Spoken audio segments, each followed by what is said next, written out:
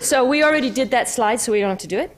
So I just wanted to point out what our dream is. This is, and as you hear me speak today, you'll realize we're pretty far from that dream.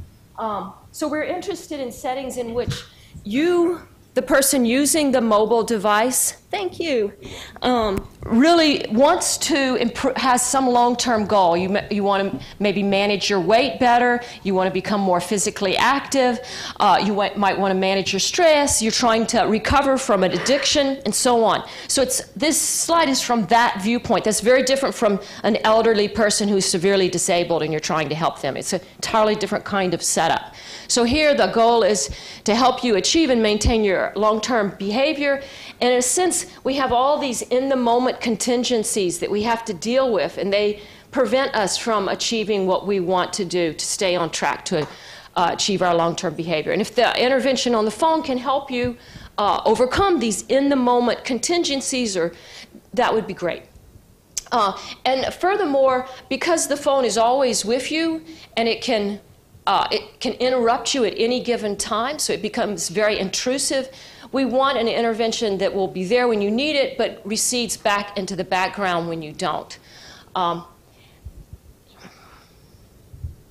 So I'm going to talk, the setting that we're interested in, it's quite different from many people who are working in CS. It's about clinical populations. So we don't tend to have large sample sizes, and we're running studies, and they are expensive.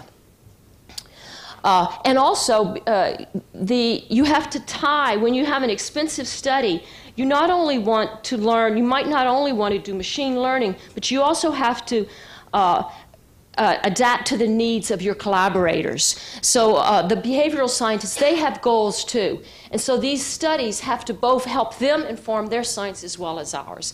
Now today I'm going to focus mainly on experimental design, but you're going to see how there's compromises. You have to allow both sides to come together when you run these kinds of studies. Okay, so we're going to, in mobile health, there's two types of interventions you normally see, and we're going to focus on the push intervention, but I'll just discuss them briefly. So a pull, normally most mobile interventions have a whole variety of pulls, and in fact, all of the ones I'll show you are of that type. These are where the individual, the user decides, I need help right now. They go to the intervention, and they look for that help. Pushes are very different. Pushes, they interrupt you. We push intervention or treatment to you. So they may ping, the phone may ping, it may light up, and often a notification occurs on your phone, or in other cases, the notification may appear on your wristband. So you could have a push delivered via the wristband as well. We're going to focus today on pushes, and I think that's where the low-hanging fruit is, because pushes can be so intrusive, and you really don't want to push any more than you must.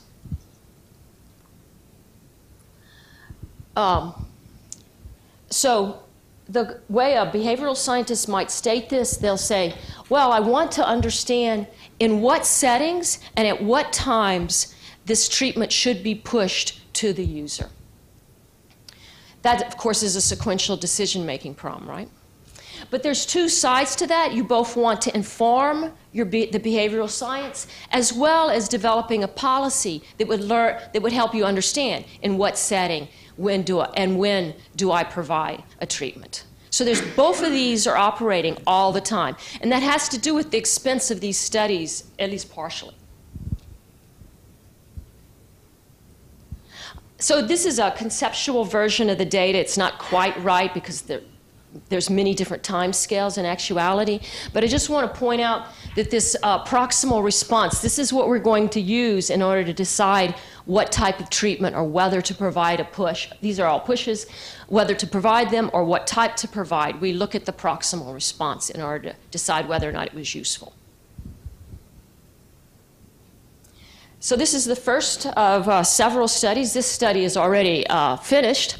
It had a wearable wristband. In this case, it was a jawbone.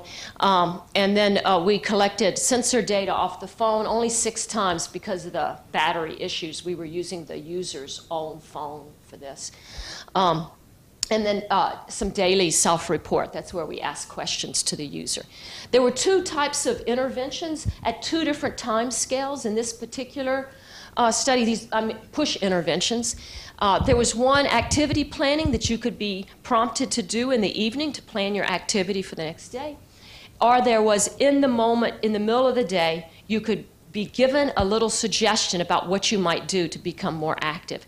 This study involved sedentary office workers. It's in preparation for the next study, which involves people who had heart attacks. So, but this was a first study to work on the software.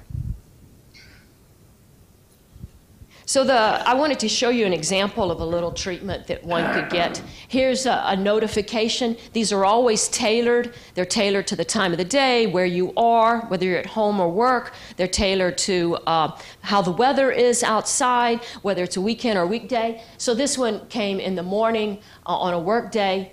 And so you can see it's a suggestion about how you might behave as you bring yourself to work.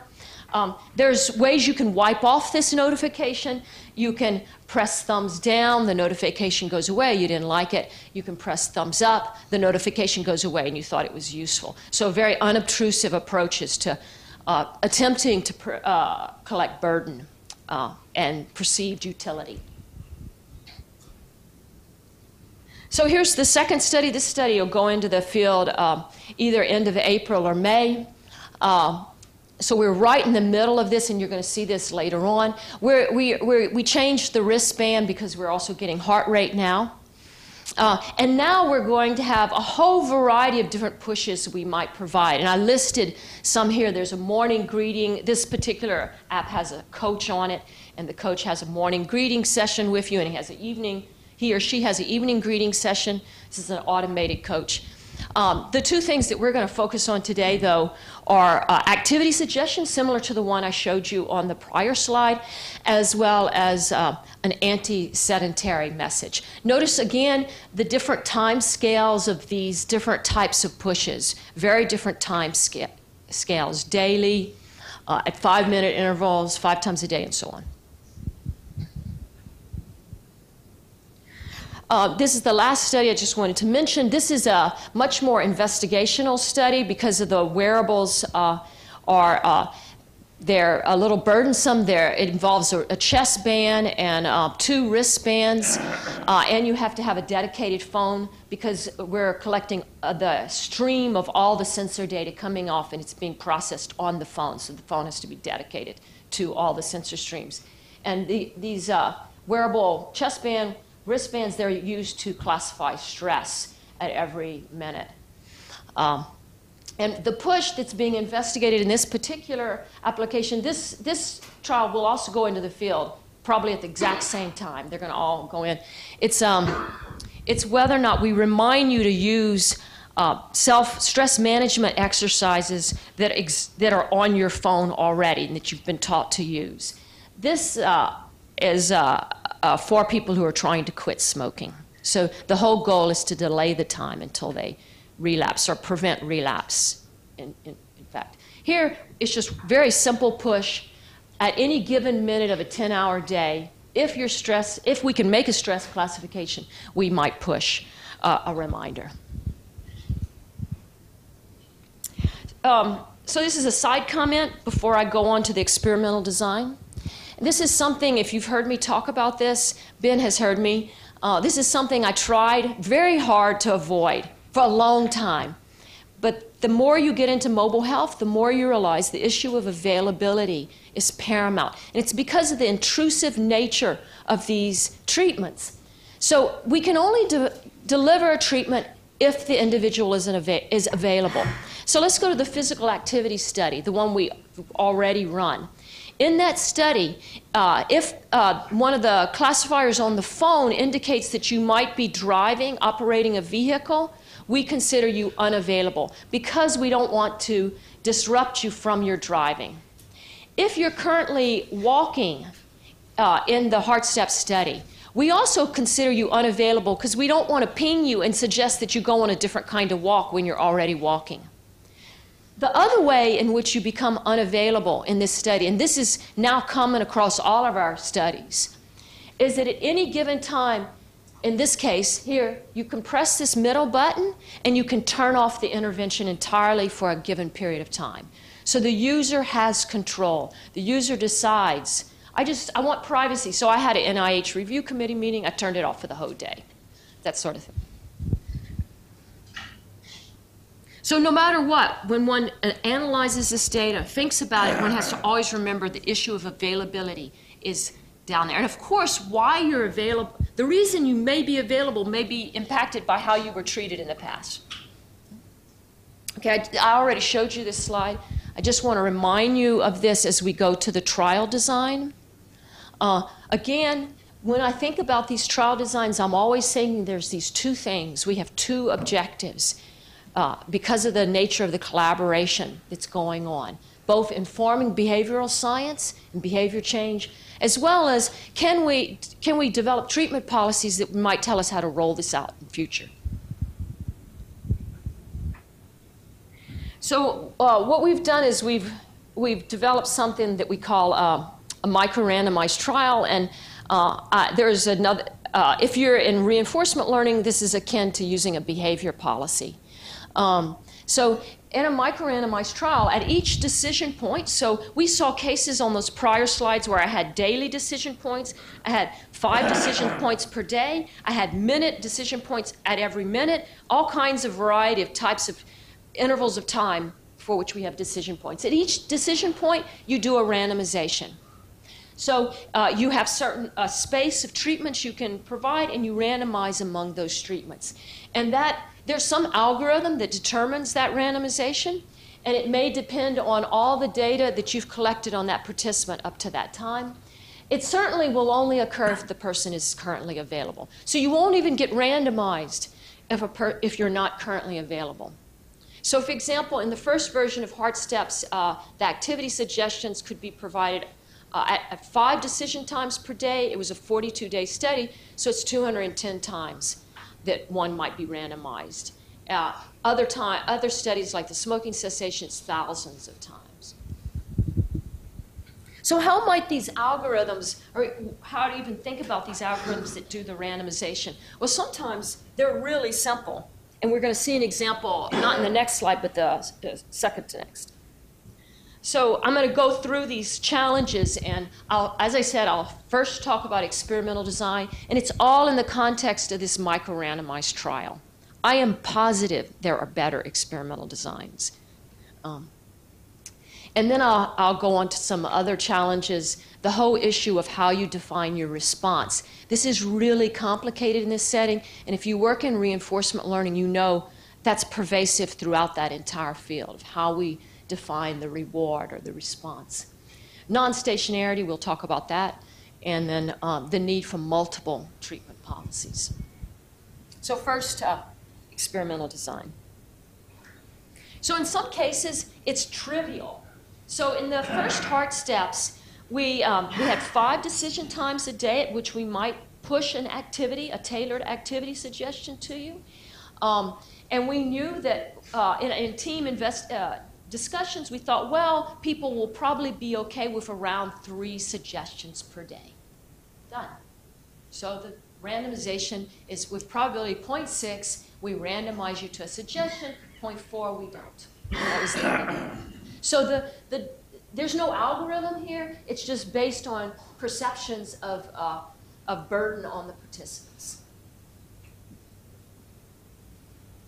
In the second study, the one that will go into the field at the end of April, is I want to talk about the anti-sedentary messages. So those they're only that might be pushed to you if you've currently been sedentary. So the sensors have detected that you're currently been sedentary at least for 30 minutes. Then you're able to get a push.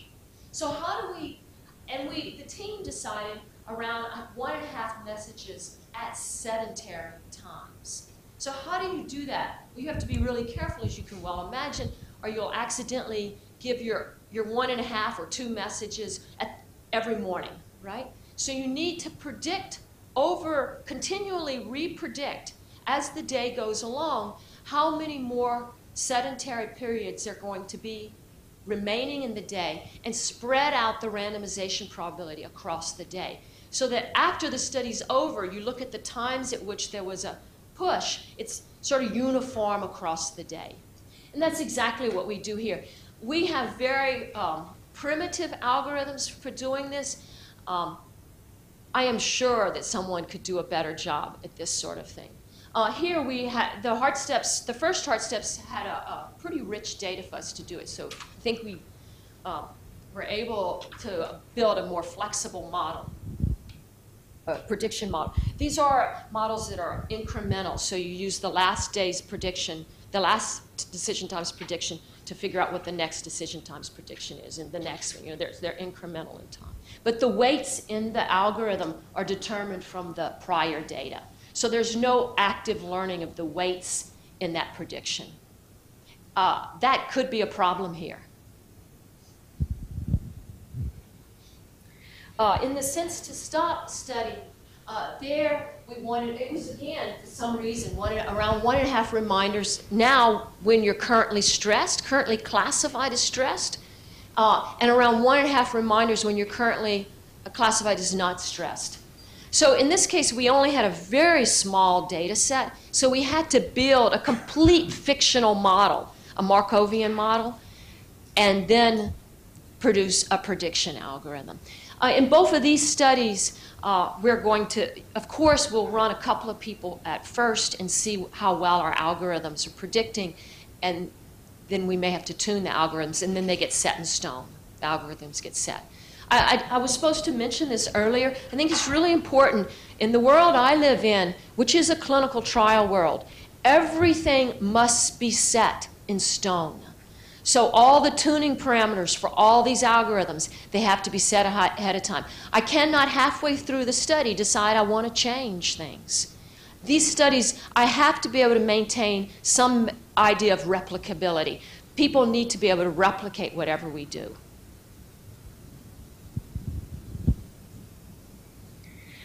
So again, let's go back to the heart step study again. The second version, the one that's going to go in the field. So I just talked about the anti-sedentary messages and then the smoking cessation study.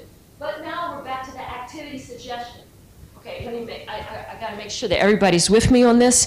We had activity suggestions in the first heart step study. Now we're going to the second study, and we're going to do activity suggestions again. Now we're going to randomize it differently. We're going to use a bandit algorithm to randomize. So this is how I view a bandit algorithm. It's a way to do randomization. In particular, we're using Thompson sampling, and the Thompson sampling provides us posterior probabilities that one action is better than another, and you use those probabilities to do the randomization. We use a prior based on the old data. Can you give me a 1-minute warning? Yeah. There are a lot of issues when you do this sort of thing. Remember, the behavioral scientists, they want to be able to inform their science. So we can't have this bandit algorithm move the probabilities too close or too close to 0 or too close to 1. Because then someone after the study can't analyze whether or not the treatments had an effect at those times. We're precluding our collaborators from doing their analyses if we allow the bandit algorithm to move too close to 0, probabilities to move too close to 0 or 1, thus the clipping. It's not only that.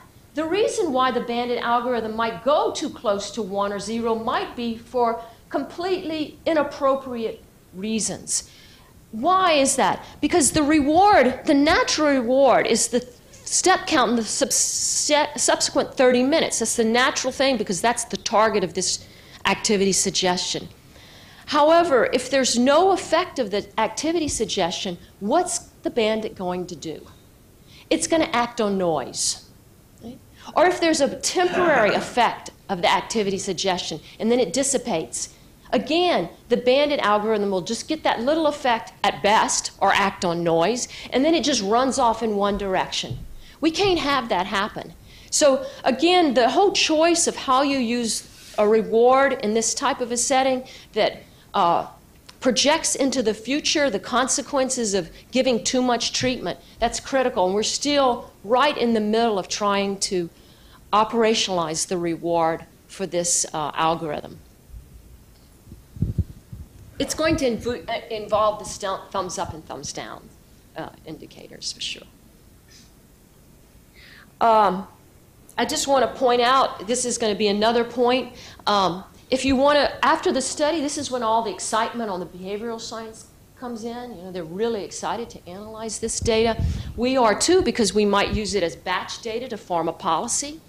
But every single push, you can have multiple kinds of pushes. In Heart Steps, the second version of Heart Steps, it has like 5 or 6 different types of pushes, all at different time scales. Each one has its own proximal response. So here, the activity suggestions, 30 minutes following randomization. The anti-sedentary messages, 5 minutes following randomization. In the sense, it's not only that, sometimes the context the suggestion is provided in determines the response. So in the smoking cessation study, if you're currently stressed, the intervention is intended to help you manage that stress at that moment. If you're not currently stressed, it's intended to help you prevent future stress episodes. I don't know how we need, the RL guys, we need y'all. I mean, someone needs to think carefully about all of this. And the fact that we have so many different kinds of pushes at different time scales, how do you have policies that bring all of that together? And you have to account for availability. And you have to make sure you don't mess up the causal inference. Okay, I am so out of time, so I'm going to skip non-stationarity. I will say that the behavioral science behind this is that there's multiple causal pathways towards maintaining safe physical activity. Each push is designed to act on a different pathway. The response here is a mediator often, very interesting, or a surrogate outcome, very interesting. And it's not only that, you have the different time scales, and you also should do engagement policies as well to keep people engaged enough in the intervention so the treatment pushes can back off when they don't have to, but you can continue to collect data so they can come back in when the person needs it. I'll go to the last slide. There's pictures of a whole bunch of collaborators. We have computer scientists here, behavioral scientists, human-computer